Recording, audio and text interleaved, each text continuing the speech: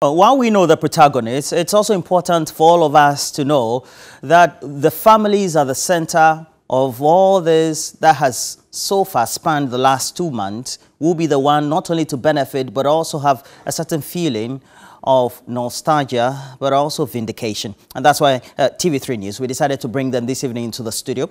And I have the chair for the Rastafari Council of Ghana, Ahuma Bosco Okanse, also known to many of us as Daddy Bosco. Good evening to you, and thank you for joining us. And Pleasure.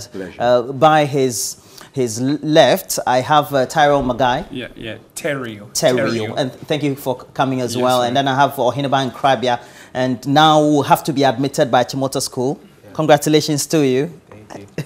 And then also I have Mana Miles, who is also the mother of Ohineba. I have to say, good work you did so far. And then I have Tyrone himself, very vociferous. But look, for you, the Rastafari Council, this is a landmark, is that not it? Most definitely, because for a while now, we've had children go to school and because of their dreadlocks, they've been turned out or they've been forced to cut their locks. So for this ruling from the court, for us is historic, and we believe that it paves the way for a new era in our relations with the general public. Mana, how did your children feel? And I have to say that you speak for the two of them, or even for those related coming forward, maybe having the fear that the next year they again would have to somehow be outcast. Yeah, it's an exhilarating feeling. I mean, I can't even describe it because we've had sleepless nights, we've cried, we've ended up at psychologists. I mean, a whole lot of things have happened. So, you know, today's ruling, seriously, I cannot put words to how I feel. And I mean, for Ohineba and Tyrone, because I have to be there as a mother for both of them and, you know, encourage them, motivate them and all of that. And it's been hard, but I'm sure they are very happy. Ohineba, you still want to go to Achimota School? Yes. Why is that, after all the treatment meted out to you? Well, as I had that right, I have that right to go to school, and if my right has been breached, I believe that I should have that right to go. So I'd want to go to Achimota School and continue till I finish. And my goal is to become an IT genius. At the age of 8, I went to IPMC. That's an IT institution for SHS leavers and university students. At that time, I had dreadlocks, and I was 8 years, and they still accepted me. I don't see why, at this age where I have the requirements, why I should be rejected. Yeah, the court indeed has just spoken your wish. Yeah. But it would also mean that you set the big example for those coming ahead, those who follow the Rastafari or Rastafari religion, young children across our country and even beyond our borders who think that they need to be given the right to school. That should meet something. What are your aspirations for that? Okay, my aspirations, right from the start when I was turned down, I mean, all I thought was to look for another school and another alternative because I had plans for my life. And the action taken by Achimota to reject me solely because of my hairs, it meant it was like interfering with my plans, which I didn't want to destroy. So that was the first thought I had. But then considering all of this, at the moment after the jubilation and everything, I thought maybe if I knew this was definitely coming, I wouldn't have cried and even fallen sick about that. Yeah, I would have just kept on a broad smile and even greeted everyone and waved at everyone I met. So I think Rasta kids all around the world can look up to this. Because if before you had thoughts that when you go to a school you might be rejected, right now this is a sure thing to make you believe that once you get into school, there is no way, and if they do, you have every right to take them to court like we did. Yeah, but for Tyrone, or Terrio. Terrio. Yeah, And for Terrio, that would also mean that it's a mark of perseverance. Yes. Perseverance that you don't tend to see a lot among many of us right here in Ghana. But it also meant that you had to stand your ground. How was it for you as a parent? Well, it wasn't easy, you know, in the beginning, but I thought it was something very necessary, you know, because like Marcus Garvey and Nkrumahs fought for us, they had to sacrifice something.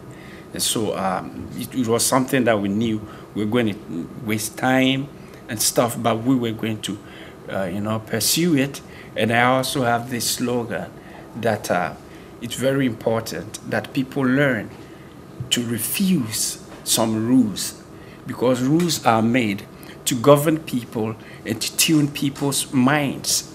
And some are harmful, and also some are just for people's own interest or their feel, you know. So some rules you shouldn't stand. I don't mean all rules, but some rules you shouldn't accept it and just take it, you know. So we knew this was something that we were going to try to struggle, but at the end of the day, we were going to win. Mr. Ahmad Kansi, there's always a certain feeling that, well, if we have a certain religion that's alien to the culture, it always will have to be resisted. How do you think this one will mainstream the Rastafari religion into the traditional psyche we have about which religion and God we should worship? Thank you. Now, the point is, it comes from the indoctrination of our people. It's been proven that dreadlocks is not alien to Africa, neither to Ghana, and that it's been with us. And actually, it's been like the holy people, the wise people who wear their dreadlocks. Like I said, due to the indoctrination or the colonialization of our people, where we lost our religious and cultural values, and we accepted these foreign values and norms, it's created a situation where things that are African are rejected. So I love the general conversation that came up with this whole thing. It's opened people's eyes. It's made people come to the realization that Rastafari is not alien and that it's African. Yeah. What will you take with you to school? What are you taking to the school, I mean, as a fresh student, having gone through all this? Well, is it confidence? Is it one? Yeah, this has motivated me. That's because having to go through this was hectic, but I was still able to finish and be happy. So that means in case I'm to meet any further challenges, I'll be able to overcome. You face up squarely. Yeah, that's right. And for you, you should be happy, but what will you tell other parents out there? Okay, so I will encourage parents to always bring up their children to stand up, speak up, and they shouldn't intimidate children by telling them what to do. Because when the issue happened, there were so many people that called friends, family, who were like, sit him down and cut his locks. You know, and I was like, they did that? Yes, some even don't talk to me anymore because they felt like I am the mother and I should be able to just, you know, tell my son to cut his locks. Wow. But we didn't bring Oheneba up in that manner. We brought him up to be communicative, to express himself, you know, to be able to tell how he feels, you know, rather than us imposing ourselves on him. And we're able to identify that in all of the situation, he was going through, you know, psychological and mental stress. You know, there was a breakdown where we had to even fall on a psychologist. So imagine if I had gone with what people were saying and cut his locks, you know, and then he plunged into depression of a sort. Yeah. And then something happens. Then people will come and say that we are sorry. You know, so I will encourage parents to, you know, allow their children to be themselves. Well, we have to go. Time is fast spent on this, but it's a conversation that would have to open more. You have been the star over the last 2 months. Your last words. Okay, well, I'm really grateful, and this was more like my first court case because a teenager having to run to court up and down was hectic. But, well, my final words are, well, in life, there are complicating things, and in fact, life is a really complicated something, but it's equally rewarding, and that's what makes it beautiful. So at some point, when I thought I was going through so much trauma and sorrow because I've been rejected, and that I equally qualified, if not the best, but then at the end, I mean, like a tunnel, there's always an end, and this was the tunnel, and we've come to the end. And after everything, I could see that there is much more glory after having fought for my rights. Because had I not fought for my rights and just probably cut my hairs with a down haircut and went to school, I don't think I would have really enjoyed it, because this is my identity. You know, you meet up with friends and they'll be like, who's this guy and stuff like that. But I'm okay. I'm really glad I did fight for my rights, and I think everyone else should. Oh, what a way. Very inspirational, poetic, and philosophical there. And thank you all for passing through this short time of notice as well. But